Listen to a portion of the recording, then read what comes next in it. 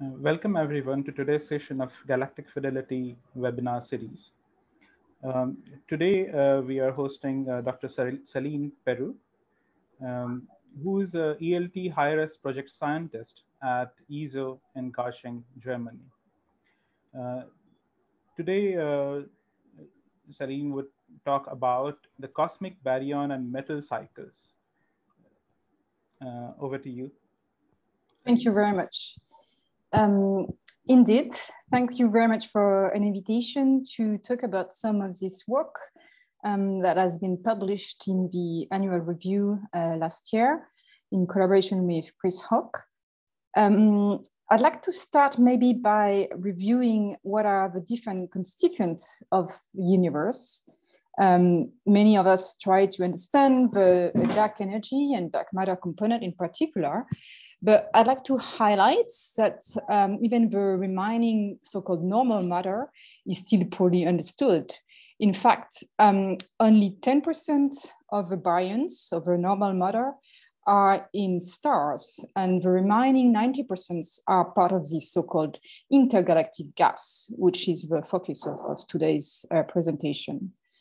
So I'm going to now show a simulation movie from Illustris TNG 50 that illustrates how gas from the cosmic web falls into galaxies, cools down through Lyman alpha radiation to make atomic gas and then molecular gas that is the fuel for star formation.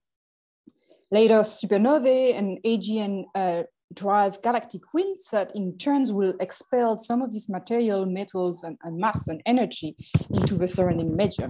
And this is encoded by the metallicity that is shown here in the blue maps. And also it's due to this gas moving in and out with radial velocity of 100 kilometers per second or so. The light in this object, as shown here in H alpha, is only capturing a very infime minute of these processes, and most of these gas processes are not seen in the starlight. These physical processes of inflow and outflows take place in the halo of galaxies that we sometimes refer to as the circumgalactic medium. Now, if we look in simulations again, and also in some of our observable about how the gas is distributed around galaxy, the picture we have is the most central part of galaxy has high density of gas that is mostly neutral. And as we move out from galaxies, the gas become more ionized and the cross-section of that gas on the sky is larger. So if we look at the column density distribution, which is the number of objects of a given column density, where the column density is a measure of the number of atoms over a surface area, so it's the number of atoms per square centimeters, then we have a picture of how many objects there is of a given column density.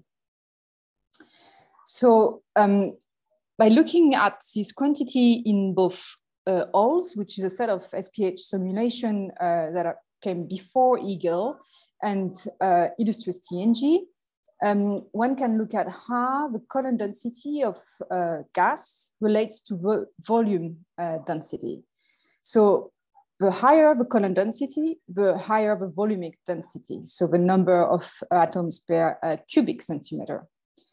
The higher the column density, the denser the gas. So the gas is essentially self-shielded from a UV background, and only the central part is neutral. And as we move out of galaxy, the other part of the gas is more and more ionized.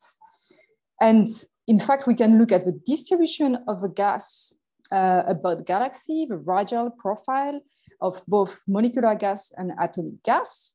And we see that the molecular gas is mostly central to galaxies, while the H1 atomic gas extend far further at larger radii.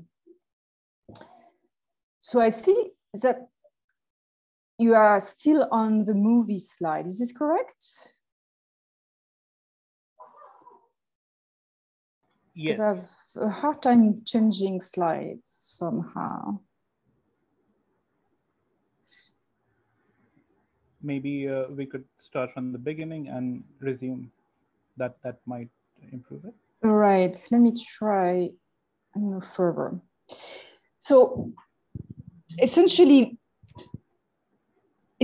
how do we measure this gas? We use unrelated background sources. So it could be bright quasars, or it could be GRBs, gamma ray bursts, or it could be fast radio bursts. And these background sources emit photons that travel along the line of sight to the observer through these gas clouds and the CGM of the circumgalactic medium of various galaxies. And by looking at the spectrum of these background sources, we see in absorption the property of the gas. So that could be the density, the temperature, the metallicity. And this gave us information that is insensitive to, it's independent of the emission properties. So we can reach very low density gas. On the other hand, these properties, these techniques only depends on the brightness of a background source. So potentially we can go up to the highest redshift with the same sensitivity. So this is really stuck for some reason. I'm going to stop sharing for a minute. Yes, that might work. It's a bit quicker on what we were talking about. So I wanted to pose a few questions in this talk, starting about how the gas reservoir, which fuels star formation, evolves. So I'm sure you're very familiar with this plot from Madder and Dickinson's review in 2014, which shows the rate of star formation per unit of cosmological volume that increase from high redshift to a redshift about 2, which is what we call the epoch of galaxy assembly, stays high up to redshift 1. And then there is a dramatic decrease by several order of magnitudes until today. Obviously, the naive view that we have is that this star formation rate should increase, from high redshift to lower redshift just by as stars are being formed with cosmic times. The decrease from redshift 2 to today is not expected per se. And the question I want to pose is, what are the physical processes that drive this decrease? And to answer this, I first look at the atomic gas H1. So in this plot, the gray error bars are measurements of the H1 at redshift above 1.5. This is coming from the quasar observers that I've been talking about. So using a background quasar to look for absorption, gas in absorption. And at redshift below 1.5, this is coming from 21 centimeter measurements at radio wavelength. I think the H1 content of the universe is fairly well known. It's evolving by a factor of 2.5 from redshift 5.5 to today. And we've done this fit shown as a blue line, green line here, that is a very simple linear fit in redshift space. So the inset is showing the rate of differences between the quantity in H1 atomic gas at redshift 5 and its rate at a given redshift. And the pink is the same rate of change for stars, for massing stars. And what we see is the rate at which the atomic gas, which is the original reservoir of gas, is decreasing slower, as a slower pace than the rate at which we're making stars, as seen in pink. And I think part of the reason why there is some inconsistency here is because there is an intermediate phase that I mentioned earlier, which is this molecular phase. And only recently, different results from ERAM, from VLA, but mostly from ALMA, have allowed us to measure the mass density of molecular gas. So let me just say again that this mass density is the amount of gas that is normalized over the critical density at redshift 0. And so here I'm showing early results of omega H2 that shows, fairly large error bars. I think those measurements are still in their infancy, but there is a indication of a decline at lower redshift. And if we put all of these results together, here is the picture that we can draw. So here, the blue line on the top is the total amount of baryons. This quantity is very well known from 2 to 3 very independent observations. One is, of course, the anisotropy in the cosmic microwave background. The other is measurements of elements, heavy elements, and the Big Bang nucleosynthesis. And more recently, measurements of dispersion measurements in fast radio bursts. All of these 3 techniques tell us pretty much the same story about the total amount of baryons. As you see on this log scale, most of the baryons are in the ionized gas that is not seen in these quasar observers. So this is dominating the mass and the volume. But the phases of the gas that is closer to star formation are this atomic and molecular gas, and they are shown here. So again, the green line is the atomic H1 gas evolution. The gray is this new molecular measurements, and the pink is for stars. So what do we see? First, at any redshift in the universe, there is more mass in atomic gas than in molecular gas. So remember, this is agnostic about which type of galaxy go into this, right? So, different galaxies contribute to different measurements of H1 and H2, but this is globally looking, globally at those quantities, and we see that at any given redshift, there is more H1 than H2. The shape of H2 is actually mirroring this star formation rate history that I was just talking about. Now, another way to look at this is this cumulative view. I mean, I like very much this plot, but maybe it's a bit difficult to swallow. So let me walk you through this a little slowly. So this is now a cumulative view of the so-called condensed matter, which is, all the H2, H1, and star components together. And here, the black dashed line is showing the amount of condensed matter at redshift 6 and how it would look like if it weren't evolving with redshift. And what we see is that high redshift, H2 is being produced, H2 is being consumed as H1 is being produced, and the global condensed matter is fairly flat. But lower redshift, there is more star being made than gas being consumed. So again, we need to have an intake into the system of new gas supply to explain the amount of stars that are being formed. And so to look at this in particular and look at how the different phases of a baryon cycle through this, I'm looking next to the gas depletion timescales. So this is essentially the, as shown in the equation at the bottom, the mass of gas over the star formation rate. And in green, this is the cold gas depletion timescale. So it's H1 plus H2. And in gray, it's the molecular gas depletion timescale. This is actually fairly flat over a large look back time. So there is something universal in the way galaxy converts their molecular gas into stars. And I'd like to highlight in particular that our results are consistent with this black dashed dotted line that is result of targeted measurements of CO in massive galaxies that pretty much indicate the same kind of depletion timescales. So it's likely that the drop in the star formation rate history is due to the drain in the gas reservoir. And we can in turn ask the following question. So given the gas evolution with cosmic time and given the star mass evolution with cosmic time, how much more gas do we need to input into the system to explain the star formation rate history? And this is what's shown here in purple.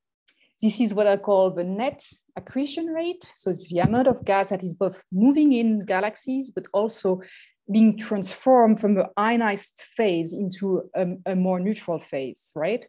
So this is the amount of material going into galaxy. This is actually quite high at high redshifts and drops at lower redshift. And in black here, I'm showing the halo baryon accretion. And the dotted line is the same quantity scaled to a 4% efficiency. And you see that the net accretion rate and this scaled halo baryon accretion rate are fairly similar in shape. So these results are actually very consistent with the so-called path tube or regulator model, where a slowly evolving equilibrium between inflow, outflow, and star formation is taking place in galaxy. So the picture this model is proposing is at early times, there is gas accumulation, star formation rate is driven by the gas reservoir, and at later time, the galaxy reaches this steady state in which star formation is regulated by the net accretion rate. Now, I would like to look at one aspect of the baryons, the metals in particular, which in astrophysics, we often refer to metal as any elements heavier than helium. And these metals are very important because, again, they are formed into stars within galaxies. So you may be aware that 2 decades ago, there were a so-called missing metals problem. That is, there was a identification of a mismatch between the expected amount of metals that one infer from integrating the star formation rate density and the sum of the different component of metals in redshift-free galaxies and other systems. And this discrepancy, which was large at the time, was dubbed the missing metals problem. So in this work, we have reviewed this issue. But let me first start by looking at how the metals are distributed around galaxies. And for this, again, I'm going to refer to a simulation. In this case, this is an example of a simulation from Illustris TNG 50. One galaxy that is just rotated edge on, and the left figure shows the metallicity map, where the yellow colors are more metal-rich gas and the bluer colors are more metal-poor gas.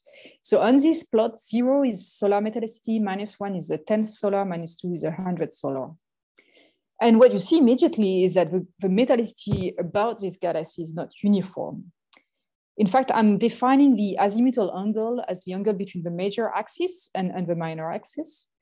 And to the right, I'm showing the radial velocity of a gas in this same galaxy in the simulation. The green is gas that is moving in, and the red is gas that is moving out. And again, as the movie was showing earlier, we have a picture where the gas that is accreting is preferentially along the plane of the major axis of a galaxy, and the gas that is moving out is along the minor axis, which is the path of least resistance. And what I find very interesting is that if we look at many of the galaxies in TNG 50, but also in Eagle, which is another high dynamical simulation, cosmological simulation, we find in both those simulations a trend of metallicity shown here in the y-axis and azimuthal angle shown on the x-axis, right? Where the gas on the major axis is more metal poor and the gas on the minor axis is enriched. These are two observables, right? So potentially we can recover this trend with current observations. And I'd like to highlight that I find this result quite remarkable because both these simulations are very different, both in the physical models that they have implemented, but also in their numerical solution. And you know, the complex gas processes of coming in, out, maybe escaping the galaxy, maybe falling back into fountains, has a net results of this metallicity trend. Now let's move to more global quantities again and look at what's the metal content of the neutral gas.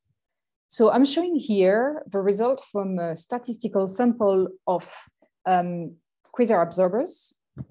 And again, I'm not sure you're seeing the slide.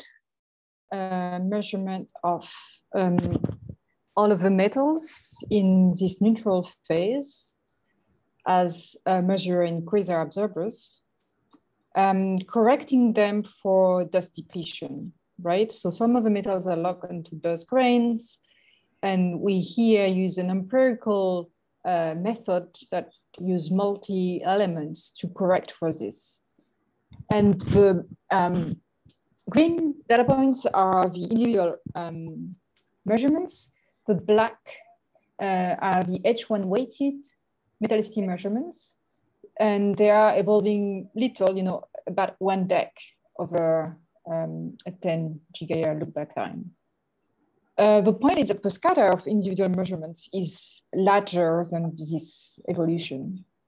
And also there is a floor below which we could detect metals, but we don't, right? So I'm showing here in horizontal lines the current UV and optical sensitivity of these kind of observations. So essentially, in this statistical sample, pristine gas is really rare. Now again, we can turn these measurements into measurements of the metallicity of the mass metallicity of a gas, right? And this is shown here. This is the gas mass metallicity, and it's showing in green the mass metallicity in neutral absorbers, in purple the ones that are partly ionized, and in blue the ones that are ionized. And the reason why we are not completed with redshift is that we focused here on very robust measurements that include both dust depletion correction and ionization correction. And we can compare this to the expected amount of metals in the universe that is calculated from just integrating the star formation rate density. This is a computation that is independent of the IMF because mostly, this is produced in massive stars. And what we see is that most of the metals, the expected metals, are actually found in neutral gas at redshift 3 to 4. At lower redshift, a fraction of the metals are found in another and other components. So that includes stars shown in pink here that are measured up to redshift 0.7, and also hot gas in intra-cluster and intra-group medium. So it's shown in yellow. And those measurements today are limited to a redshift 0.7, but in the future with a satellite like Athena or Lynx, those measurements could be extended to higher redshift. So if we put these things together, here is a plot that's showing for 4 different redshifts, the metal budget. So starting from the bottom right, most of the metals are found in neutral gas at high redshift. At redshift 3 or so, both neutral gas and ionized, partly ionized and ionized gas contribute to the metal budget. At low redshift, at redshift 0.1, half of the metals are found in stars, and there are more different components contributing to this metal budget.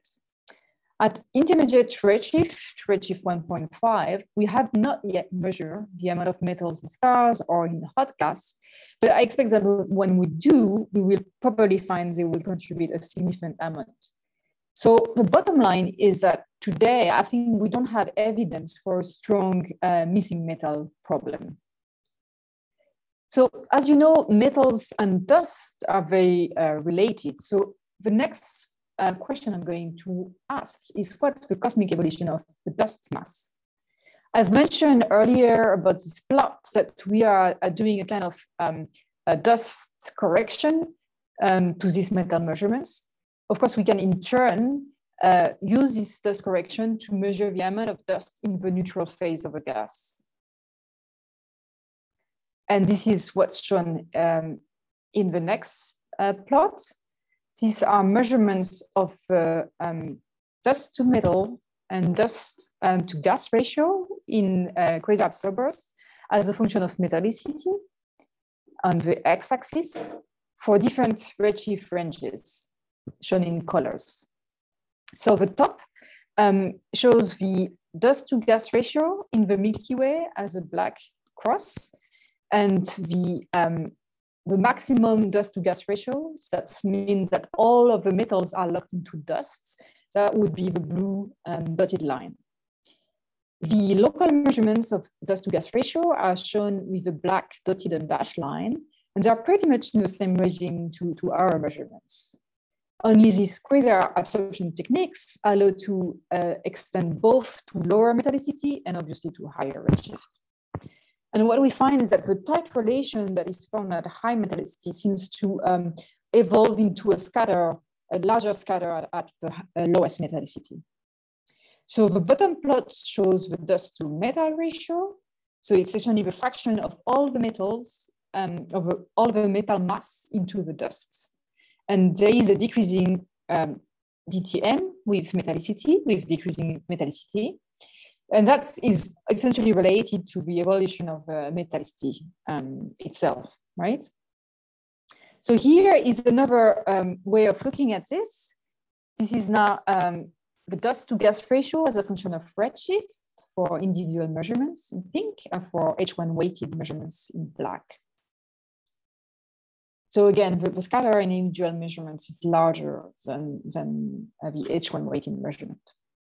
So you understand that I'm obsessed with this omega mass measurement, so we can in turn again measure the mass density of dust. So this is just, the TTG that I've just described multiplied by the gas mass, omega gas, that I've shown earlier in green. And that gives us the omega dusts, right? That is shown here in red. And we can compare these measurements with magnesium 2 measurements of dust mass in Sloan spectra using both extinction and reddening. We can compare this to measurements using LCD fitting spectral energy distribution fit of galaxies to estimate the dust mass. So there are a couple of different works, the most recent of which is based on the Gamma survey. And of course, we can also look at the total amount of dust expected from the cosmic far infrared background that is shown here as a pink area. So all of these measurements indicate an increase in the mass of dust, followed by a turnover at low redshift. And although the techniques are very different in the redshift ranges where they overlap, the agreement between the various techniques is pretty good. However, the new techniques that we've devised, using those quasar absorbers, push measurements of dust mass up to the highest redshift. And I think that's interesting for the new set of hydrodynamical cosmological simulations that are incorporating, on-the-fly dust tracking and, full dust physics with production and destruction of those grains, as shown here by the black and dashed line. And you see that the global shape of these predictions are very similar, but the normalization is very different.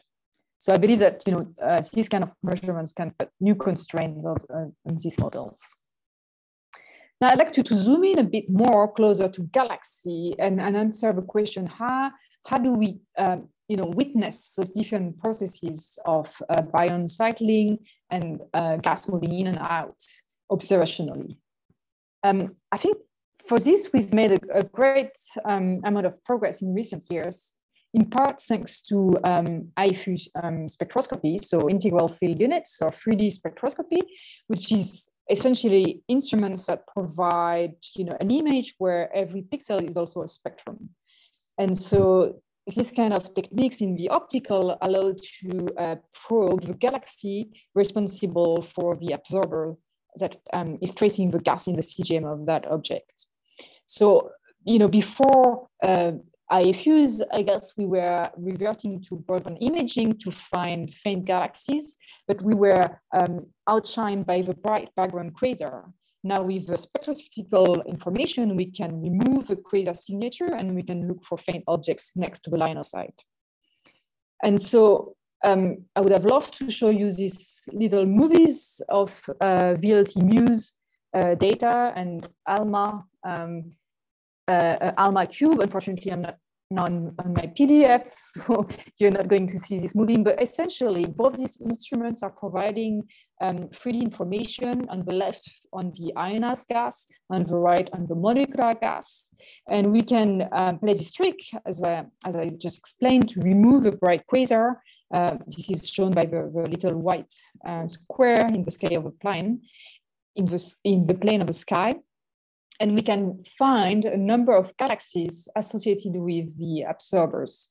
So in the Muse cube, there's actually multiple oxygen-free emitters. Some of them are detected in continuum, so hence the conic structure in the wavelength direction.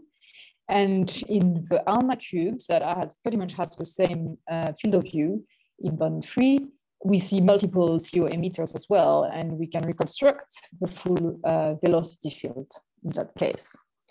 And that's, of course, a lot of information that we can combine to reconstruct what the gas is doing around those galaxies. So I'm showing here reconstructed velocity field. So this is forward modeling in 3D space to reconstruct the oxygen-free velocity field of rotating disks. And you see a blue component moving towards us and a red component moving away from us in that galaxy. And we've extrapolated the velocity field to the position of a quasar on the sky, right? This is the black dot here. So this is the baryon quasar, and the line of sight that we see in absorption is piercing at that position. And thanks to the velocity field, we can measure what's the expected velocity of a gas at that position in the galaxy. And the bottom here is showing a normalized quasar spectrum of the background object, where we have put the velocity to 0 for the systemic redshift of the galaxy.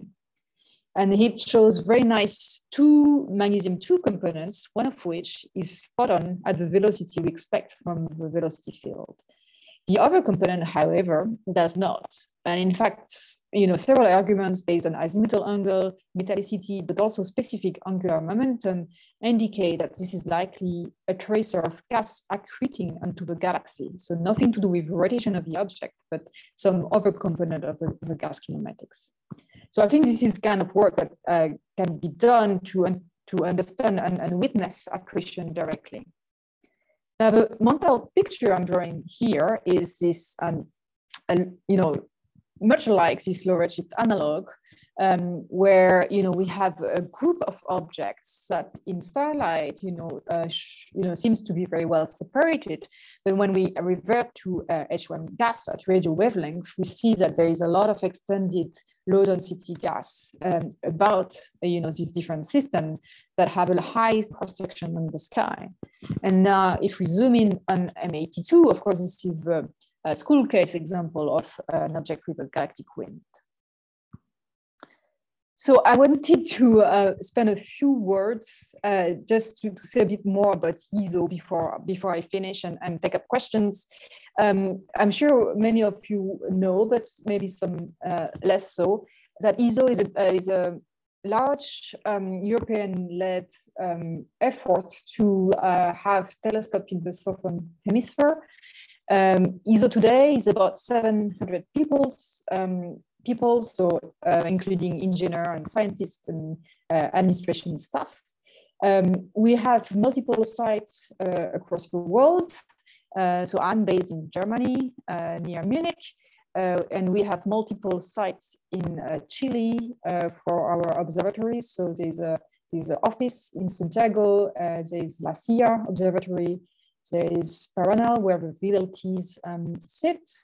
Amazonas will host the ELT, and Chapnador is the host of the ALMA instrument.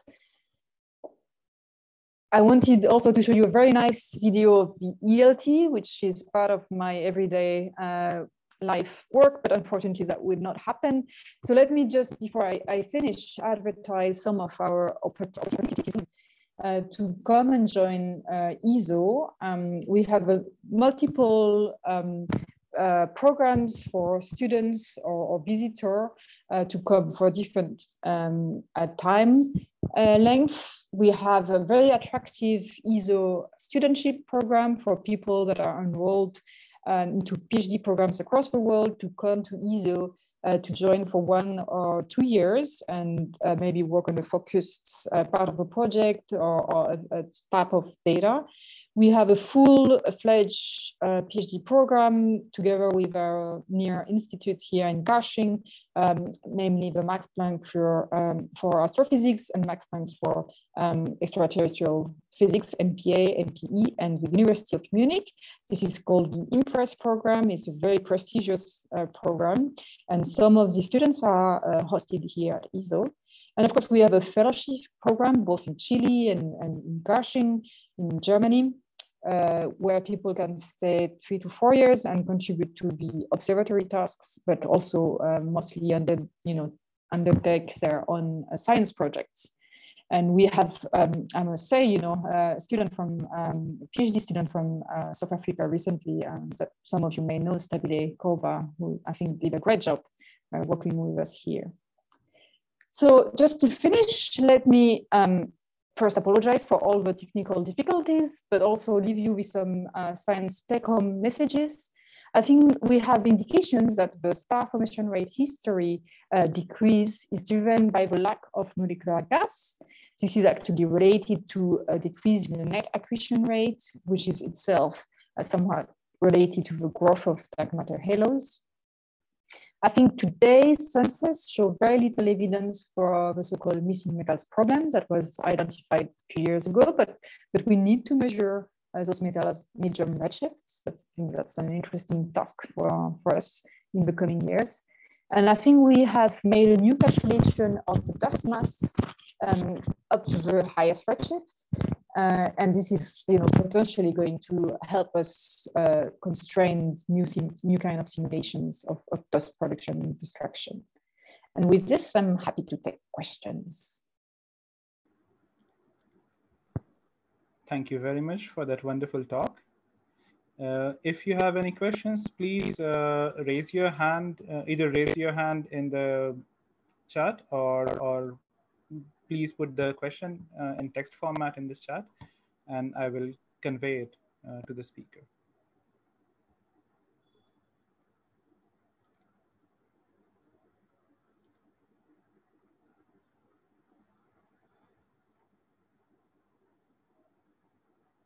While we wait for the audience to put in their questions, I had a question of my own. Do you know if either low energy, that is radio, and or high energy up to gamma rays observations can play any role in tracing epochs of star formation activity? And would they help at all in these studies? Yes, you're right. I should have mentioned this. So of course, we're very excited about SKA and its pathfinders to measure the H1, first of all. So ASCAP, as you may know, is undertaking this flash survey that is looking at H1 in absorption in individual objects up to the highest redshift. And I think this is important because, as I've indicated, this measurement of omega H1 is relying on very different techniques depending on redshift. And I think it would be interesting and important to be able to make those measurements, by 2 techniques at the same redshift epoch. So currently the divide is around redshift 1, but I believe ASCAP and ultimately SKA will allow us to push these measurements perhaps even beyond 1 using stacking techniques also. MeerKAT itself is also pursuing very exciting projects, including the MOL survey that is looking at atomic OH and molecular gas in a blind manner. And I think that's very exciting as well, right? To use this to look at the molecular gas at the lowest redshift in absorption. So yes, I think there's a lot to hope from these different experiments. Thank you so much.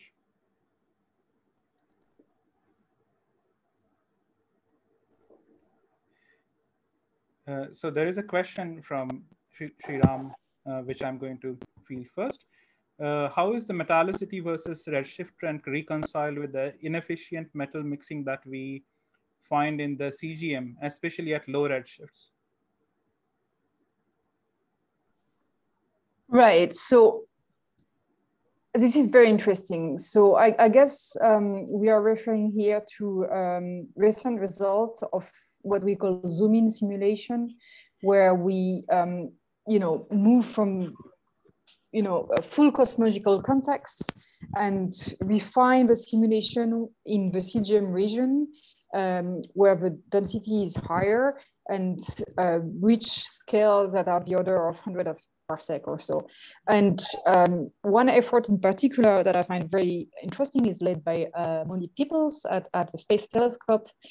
She has this suite of ENSO simulations that she called Foggy, and she demonstrated how the way we measure metallicity absorption along the line of sight, especially when not so much for the neutral metallicity, but for the most ionized metallicity, there may be a spatial mismatch between the H1 and the ionization, the ionized gas, right?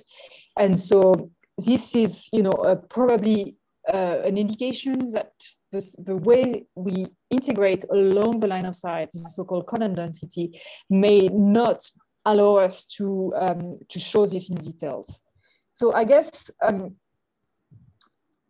this poor metal mixing may be below what we currently are able to see, and if we only stick to along the line of sight, we will not resolve this because you need infinite spectral resolution to do this. But what's very new, exciting, I think, is not using point-like background quasar, but extended background sources to look at the modal distribution along the transverse direction, right? So not along the line of sight anymore, but in the plane of the sky. And in particular, this has been a very exciting work led by Sebastian Lopez and others using the MUSE instruments and observing lens, giant arcs, lens arc, and looking how the magnesium 2, for example, distribution evolve spatially on small scales, right?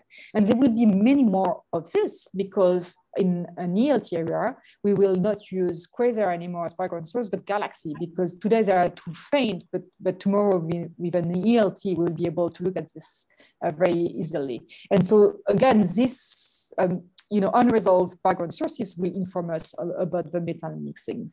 So to answer the question is, I don't know if we have today, an inconsistency between the metallicity evolution with redshift and the poor metal mixing, but I do believe that we have not yet observationally probed this expected poor metal mixing. Thank you so much. The next question in the list is, has galactic chemical evolution ever been modeled with delayed differential equations?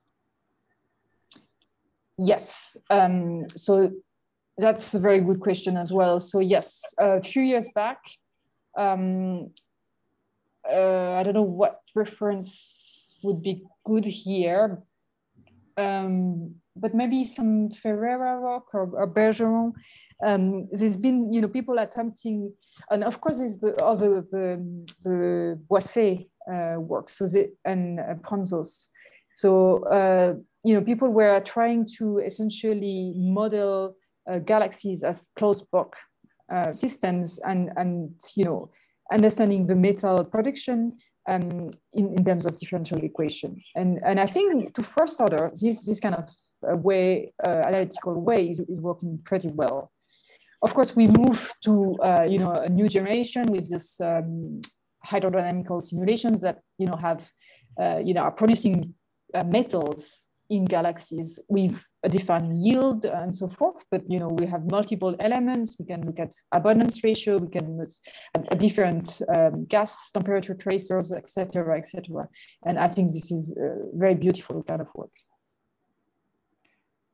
Thank you. The final question is from Paul Fallon. The question is it possible to measure the densities of the heavier metal elements as a function of redshift?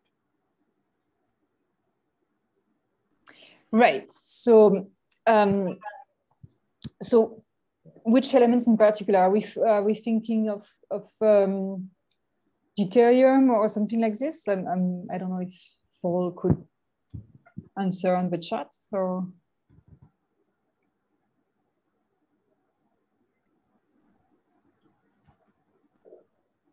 Paul, could you please let us know which elements did you have in mind?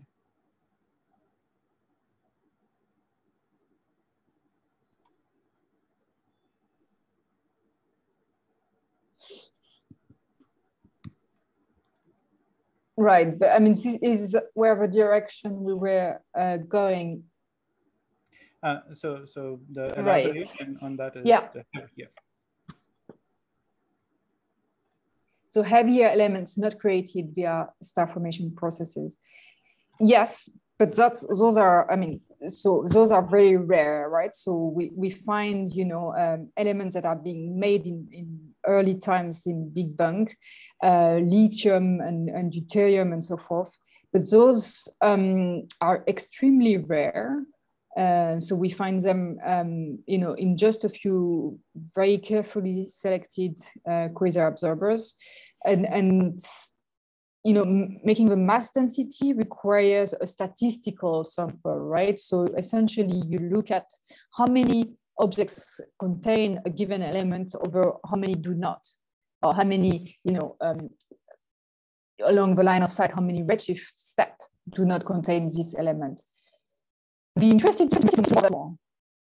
So what you know, what would that be interesting to have the heavier element mass density? But maybe this is a conversation for we can have offline. Sure. There is one final question before we end this talk. So the question is there any possibility that the metallicity difference in major and minor axis is mainly due to projection effect? Right. So I maybe I have not been fully clear here. So this galaxy, obviously, we've simulated in 3D, right? And so what the plot I was showing, maybe I should go back to it. The plot I'm showing is looking at very specifically. Oh God! So I would have to go about here. Is very specifically looking at the metallicity actually in a shell, so in 3D space, right? So of course, the plot I was showing, this one example from one galaxy is projected, right? But this calculation here of the metallicity, it's on a shell. So we take, you know, hundreds of galaxies with stellar mass 10 to the 9.5, and we picked a shell at 100 kiloparsec. And we've measured the metallicity of a gas at in that sphere, if you want, right? So what we find that outflows, of course, are 3D and they have an opening angle, and this opening angle is enriched with metals, and the major axis, you know, plane is less so. So I think this is not a projection effect because this is calculated in 3D space.